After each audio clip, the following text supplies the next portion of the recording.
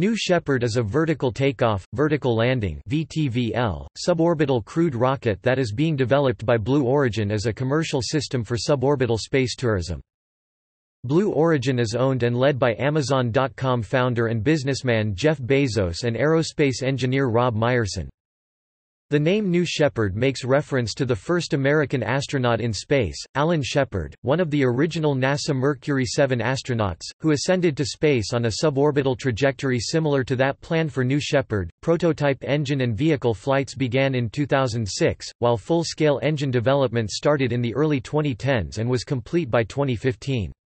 Uncrewed flight testing of the complete New Shepard vehicle, propulsion module and space capsule began in 2015. Flights with test passengers are planned for 2018, with commercial passenger flights initially planned to begin in 2018 as well. On the 23rd of November 2015, after reaching 100.5 kilometers (62.4 miles) altitude outer space, the New Shepard booster successfully performed a powered vertical soft landing, the first time a booster rocket had returned from space to make a successful vertical landing.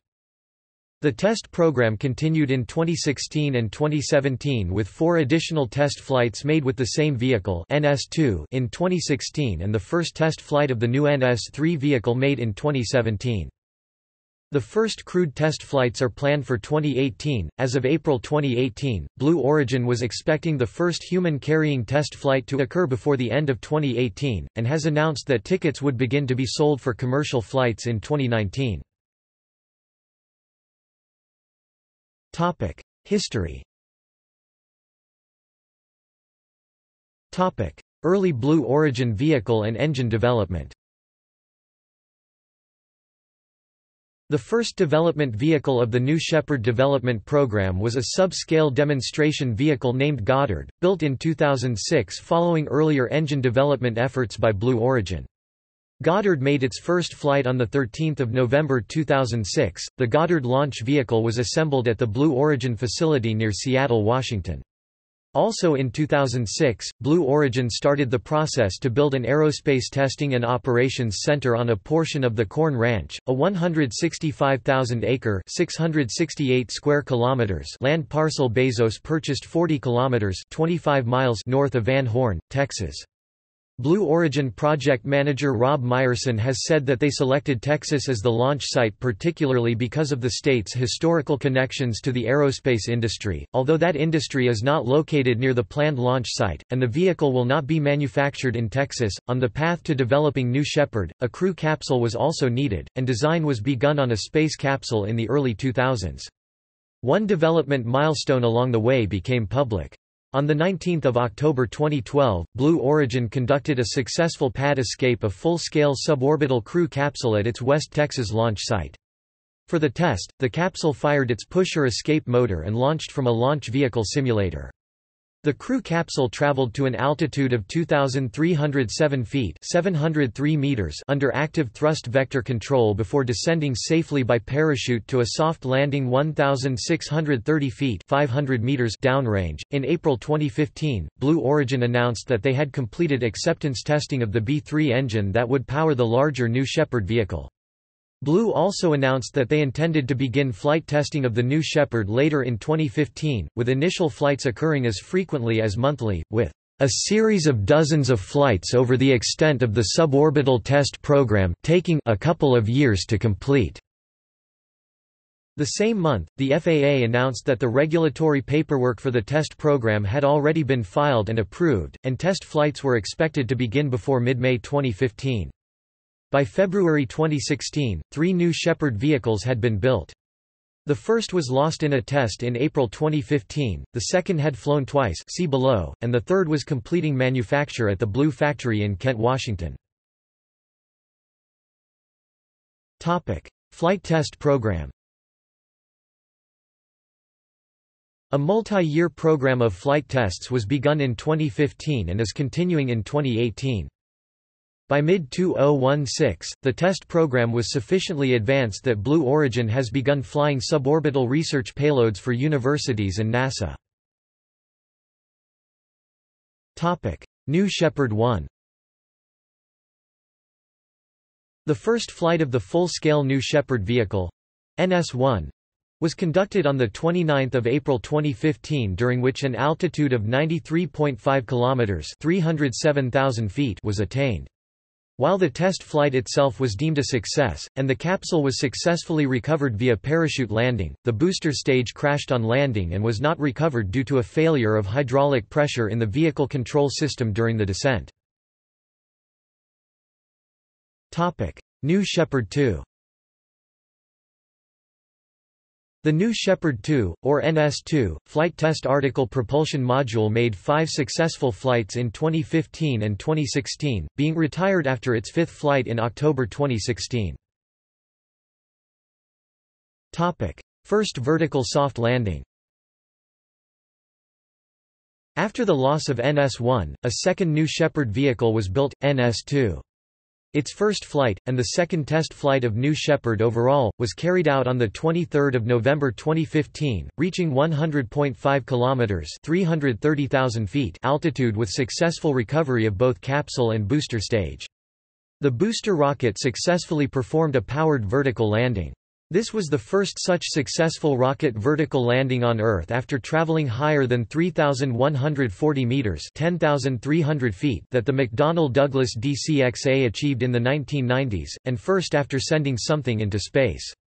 Jeff Bezos was quoted as saying that Blue Origin planned to use the same architecture of New Shepard for the booster stage of their orbital vehicle. Second vertical soft landing. On the 22nd of January 2016, Blue Origin successfully repeated the flight profile of the 23rd of November 2015 launch with the same New Shepard vehicle. New Shepard launched, reached a maximum altitude of 101.7 kilometers (63.2 miles), and after separation, both capsule and launch vehicle returned to the ground intact. This accomplishment demonstrated reusability of New Shepard and a turnaround time of 61 days. Third vertical soft landing. On 2 April 2016, the same New Shepard booster flew for a third time, reaching 339,178 feet (103.8 kilometers), before returning successfully. Fourth vertical soft landing. On 19 June 2016, the same New Shepard booster flew, now for a fourth time, again reaching over 330,000 feet, before returning successfully for a VTVL rocket-powered landing. The capsule returned once again under parachutes but, this time, did a test descent with only 2 parachutes before finishing with a brief pulse of retro-rocket propulsion to slow the ground impact velocity to 4.8 km per hour, 3 miles per hour. The 2 parachutes slowed the descent to 23 miles per hour, as opposed to the usual 16 miles per hour with 3 parachutes. Crushable bumpers are used to further reduce the landing shock through energy-absorbing deformation. Fifth and final flight test of NS-2, October 2016.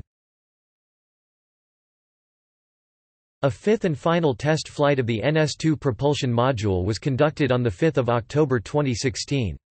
The principal objective was to boost the passenger module to the point of highest dynamic pressure at transonic velocity and conduct a flight test of the in-flight abort system. Due to subsequent buffet and forces that impact the propulsion module after the high-velocity separation of the passenger capsule that are outside the design region of the PM, NS-2 was not expected to survive and land, and if it did, Blue had stated that NS-2 would be retired and become a museum item. In the event, the flight test was successful. The abort occurred, and NS-2 remained stable after the capsule abort test, completed its ascent to space, and successfully landed for a fifth and final time. New Shepard 3. New Shepard 3 (NS-3) has modifications for increased reusability and improved thermal protection. It includes a redesigned propulsion module and the inclusion of new access panels for more rapid servicing and improved thermal protection. NS-3 is the third propulsion module built. It was completed and shipped to the launch site by September 2017, although parts of it had been built as early as March 2016. Flight tests began in 2017 and are continuing into 2018. The new Crew Capsule 2.0, featuring Windows, is integrated to the NS-3. Its initial flight test occurred on 12 December 2017. This was the first flight flown under the regulatory regime of a launch license granted by the U.S. Federal Aviation Administration. Previous test flights had flown under an experimental permit, which did not allow Blue to carry cargo for which it is paid for commercially. This made the flight of NS-3 the first revenue flight for payloads, and it carried 12 experiments on the flight, as well as a test dummy given the moniker, Mannequin Skywalker. Since the maiden flight, Blue Origin has been making updates to the vehicle, intended primarily to improve operability rather than performance or reliability. Those upgrades took longer than expected, leading to a several-month gap in test flights. The second test flight took place on 29 April 2018. New Shepard vehicles 2018 plus. New Shepard 4 (NS4), the fourth propulsion module to be built, will be the first one to actually carry passengers. Blue Origin have stated that they expect to fly the first human test passenger in 2018. Additional vehicles are under construction. An initial build order of 6 vehicles was planned, each one taking 9 to 12 months to construct. After the initial build, and after completing an extensive test flight program, Blue Origin intends to let the demand for space tourism and research determine how many additional vehicles may be needed. Commercial flight. For many years, Blue did not make public statements about the date of the start of commercial flights of New Shepard. This changed in June 2018 when the company announced that while it continued to plan to fly initial internal passengers later in 2018, it would not be selling commercial tickets for New Shepard until 2019. Design. The New Shepard is a fully reusable, vertical takeoff, vertical landing (VTVL) space vehicle composed of 2 principal parts, a pressurized crew capsule and a booster rocket that Blue Origin calls a propulsion module. The New Shepard is controlled entirely by onboard computers, without ground control or a human pilot. Crew capsule. The New Shepard crew capsule is a pressurized crew capsule that can carry 6 people, and supports a full-envelope launch escape system that can separate the capsule from the booster rocket anywhere during the ascent. Interior volume of the capsule is 15 cubic meters (530 cu-feet). The crew capsule escape solid rocket motor (CCESRM) is sourced from Aerojet Rocketdyne. After separation 2 or 3 parachutes deploy. Just before landing, retro rockets fire. See 4th vertical soft landing, the 19th of June 2016 above. Topic: Propulsion module. The New Shepard propulsion module is powered using a Blue Origin B3 bipropellant rocket engine burning liquid hydrogen and liquid oxygen, although some early development work was done by Blue Origin on engines operating with other propellants, the B1 engine using monopropellant hydrogen peroxide, and the B2 engine using high-test peroxide oxidizer and RP1 kerosene fuel. Mission. The New Shepard is launched vertically from West Texas and then performs a powered flight for about 110 s and to an altitude of 40 km (130,000 feet).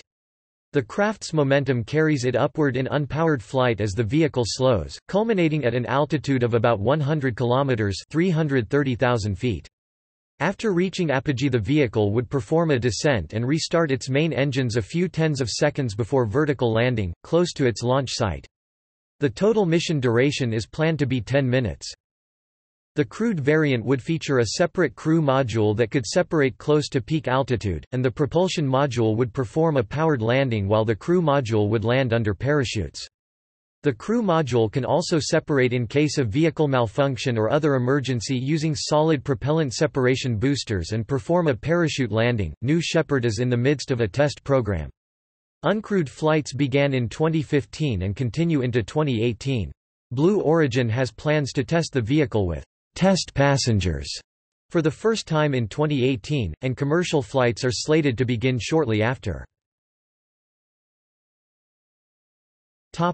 Development. Initial low-altitude flight testing up to 600 meters with subscale prototypes of the new Shepard was scheduled for the fourth quarter of 2006. This was later confirmed to have occurred in November 2006 in a press release by Blue Origin. The prototype flight test program could involve up to 10 flights. Incremental flight testing to 100 km altitude was planned to be carried out between 2007 and 2009 with increasingly larger and more capable prototypes.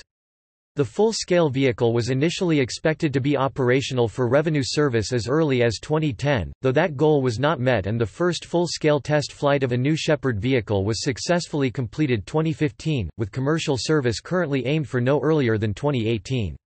The vehicle could fly up to 50 times a year. Clearance from the FAA was needed before test flights began, and a separate license is needed before commercial operations begin. Blue held a public meeting on 15 June 2006 in Van Horn, as part of the public comment opportunity needed to secure FAA permissions. Blue Origin projected in 2006 that once cleared for commercial operation, they would expect to conduct a maximum rate of 52 launches per year from West Texas. The RLV would carry 3 or more passengers per operation. Prototype test vehicle. An initial flight test of a prototype vehicle took place on 13 November 2006 at 6:30 a.m. local time, 12:30 Coordinated Universal Time, an earlier flight on the 10th being cancelled due to winds. This marked the first developmental test flight undertaken by Blue Origin. The flight was by the first prototype vehicle, known as Goddard. The flight to 285 feet (87 meters) in altitude was successful. Videos are available on the Blue Origin website and elsewhere. Second test vehicle. A second test vehicle made 2 flights in 2011. The first flight was a short hop low altitude, VTVL takeoff and landing mission flown in approximately early June. The vehicle is known only as PM2. As of August 2011, gleaned from information the company filed with the FAA prior to its late August high-altitude, high-velocity second test flight. Media have speculated this might mean propulsion module. The second test vehicle was flown a second time on a 24 August 2011 test flight, in West Texas. It failed when ground personnel lost contact and control of the vehicle. The company recovered remnants of the spacecraft from ground search. On 2 September 2011, Blue Origin released the results of the cause of the test vehicle failure.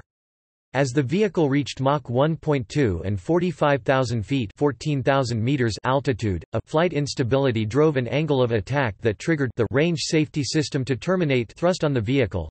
Involvement with NASA Commercial Crew Development Program. Additionally, Blue Origin received $3.7 million in CCDEV Phase 1 to advance several development objectives of its innovative Pusher Launch Abort System (LAS) and composite pressure vessel. As of February 2011, with the end of the second ground test, Blue Origin completed all work envisioned under the Phase 1 contract for the Pusher escape system. They also completed work on the other aspect of its award, risk reduction work on a composite pressure vessel for the vehicle. Commercial suborbital flights. Passenger flights. Following the fifth and final test flight of the NS-2 booster and test capsule in October 2016, Blue Origin indicated that they were on track for flying test astronauts by the end of 2017, and beginning commercial suborbital passenger flights in 2018. In the event, Blue made no passenger flights in 2017, and in December 2017, stated they remained about a year away from starting to fly people. NASA suborbital research payloads. As of March 2011, Blue Origin had submitted the new Shepard reusable launch vehicle for use as an uncrewed rocket for NASA's Suborbital Reusable Launch Vehicle (SRLV) solicitation under NASA's Flight Opportunities Program. Blue Origin projects 100 kilometers (330,000 feet) altitude in flights of approximately 10 minutes duration, while carrying an 11.3 kilograms (25 pounds) research payload. By March 2016, Blue noted that they are due to start flying unaccompanied scientific payloads later in 2016. See also Armadillo Mod Collier Trophy Lunar Lander Challenge Maston XOIE Spaceship to SpaceX Reusable Launch System Development Program. References. External links. Blue Origin official website. Blue's Rocket Clues, MSNBC's Cosmic Log, 24 June 2006. Future and Fantasy spaceships primed for launch. Commercial orbital spacecraft. See page 8. Latest Blue Origin news on the Space Fellowship. Secretive spaceship builders plans hinted at in NASA agreement. Commercial crew development. Blue Origin 2 new craft images, images and videos at Blue Origin. New Shepard space vehicle first successful soft landing, 23 November 2015. YouTube.